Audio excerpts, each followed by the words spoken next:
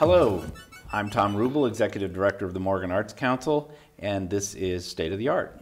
Today I want to welcome Eileen Berger. Eileen is curating our current show here at the Ice House called Faces of Our People. Welcome, Eileen. Thank you. Tell me about the show. Faces of Our People.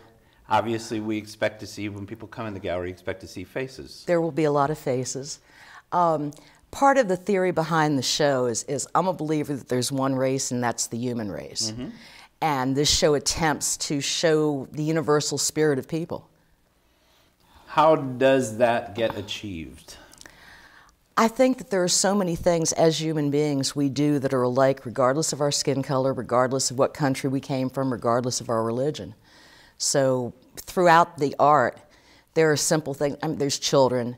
Yep. There are people working. Mm-hmm. There are things that are just very universal to all of us. Mm-hmm. How many artists are in your show? 23. 23, wow. And are they all sort of regional, or are they international? Or are they?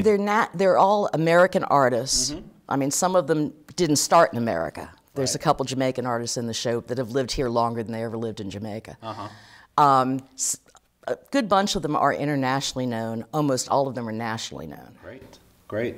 What brought you to the Ice House? What interested you in us? And you know, we're a tiny little town, and we've got. We like to think we promote art in a big way. What interested you in doing a show here? Well, it's a beautiful venue, for starters. Thank you. And it's a chance to get people that would never see this art to look at the art. Mm-hmm. So that's very important to me and to my artists.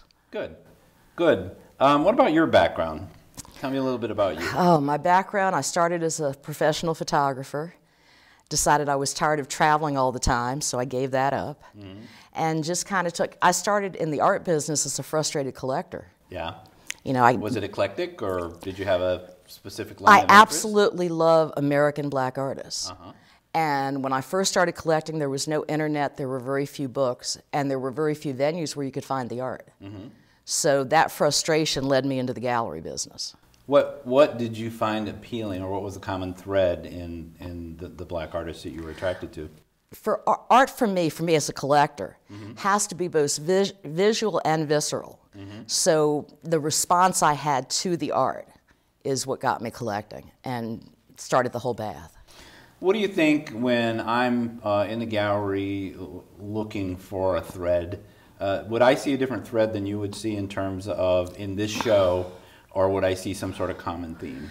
Hopefully you'll see a common thing, but I think art automatically is very much interpretive. Mm-hmm. So you know, you'll look at a piece and just see something. Most people will look at a piece and see something totally different than I might see. Right. And this art it's all one art form, or is it, you know? It's multimedia. There's a little bit of probably every medium that exists within the show. Mm-hmm. Give me a few examples. There's acrylic paints, there's work on wood that's actually burned wood with oil over it. Uh-huh. There are pieces on both paper and canvas. Mm-hmm. There's a couple of etchings in the show. Some beautiful, beautiful quilts. Yep. If you could highlight one or two artists, I'd just like to get a sense of who they are, their background, and... Well, two of my most popular artists at the gallery. Carolyn Crump's the lady that does the art quilts. Mm-hmm. But when I finish hanging everything, you'll find that she does multiple mediums. Most of them very dimensional, very textured, which is what led her along the way to start quilting. Yeah. And Charlie Palmer is a noted social expressionist. Mm-hmm. And what's his art form? A little bit of everything again. A lot of acrylic, but very textural pieces. Watercolor. Wow. So a lot of variety in this. A lot of variety. And a lot of art, I take it. A lot of art. I know we have Faces of Our People in the gallery, and then there's an adjunct show to that too, isn't there? That's a totally abstract show that's called Symphony of Shape. Mm-hmm. Most of the artists that are in that show also have pieces in Faces of Our People. What's the distinction? What do you put in that show versus the Faces of Our People? The abstract show is very textural. It's just all about form and shape and color. Yep. What drew you to I mean, aside from your interest in these artists? What sort of drew you away from photography and into art? Just the collecting piece, or was there something that pulled you toward it? I really got into it because as I met the artists, I found out why they were underrepresented, and it was strictly to do with skin color. Mm-hmm. You know, I was living in D.C. when I first started collecting, yeah. And I couldn't understand why I couldn't find pieces by these artists in my local galleries. Right. But for the most part, they were in the museum, but not in the galleries. Right. So the artists kind of propelled me into the business. Mm-hmm. Do you think that's changed in the course of those 30 years, or? It has, but it's starting to change back the other way again. Really? So as cities become more gentrified, there's less and less galleries open to begin with. Right. You know, a lot of galleries in the last 10 years have closed. Mm-hmm. And I understand. You know, there's a lot that goes into running a gallery that people don't think about. So from that standpoint, it's more about the cost of the gallery space as right. opposed to the clientele, because one would assume that if you have a gentrifying neighborhood, there'd be a better art market. So well, there is, but so many people now, especially younger people, look to the internet before they ever walk into a gallery. That's a factor, yeah. Very much a factor.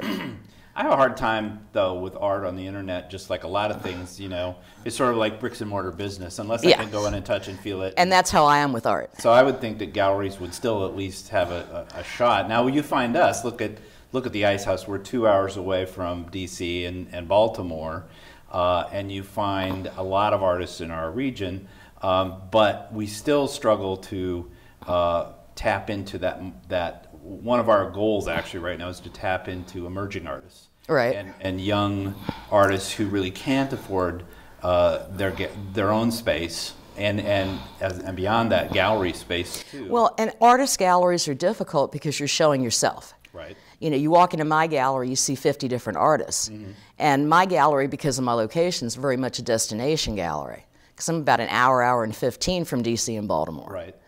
Right. So, you know, a lot of people that come to my gallery now have found me on the internet. Many of them have already picked out 3 or 4 pieces that they want to see in person.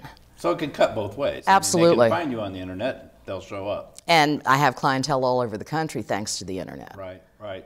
Well, just in sort of wrapping up this conversation, at least about the current show, what do you think would draw anybody out on a cold January day to come to the Ice House, and what pulls them in our direction for this show? Well, I hope the name of the show itself helps to pull them in that direction. Right. And then the other hope is when a few people come to see it, they will absolutely tell their friends. Yep.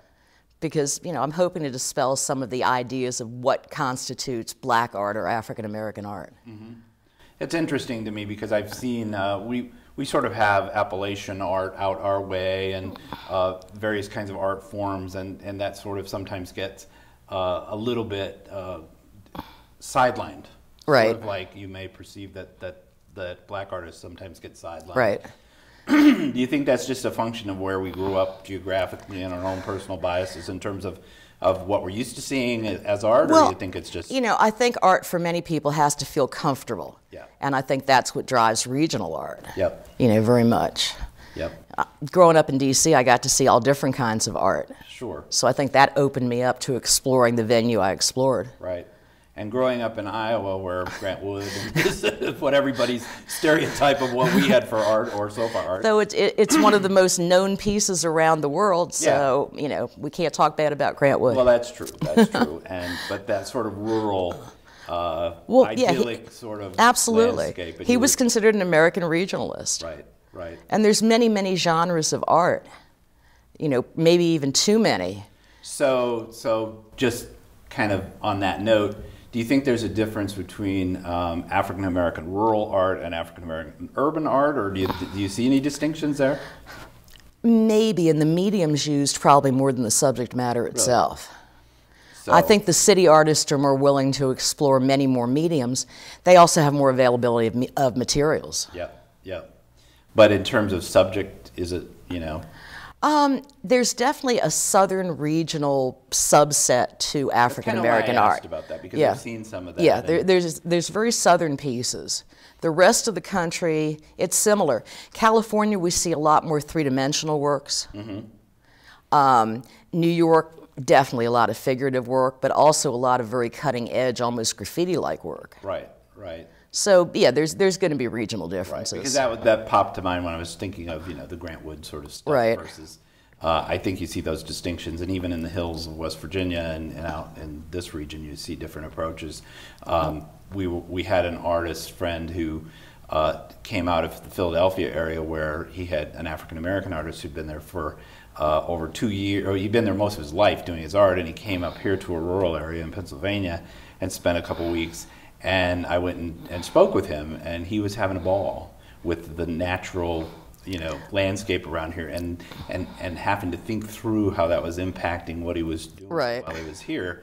And he did a lot of pencil sketches that were very different from what he was doing otherwise. But he was sort of resisting the notion that I'm going to make this pastoral. Right.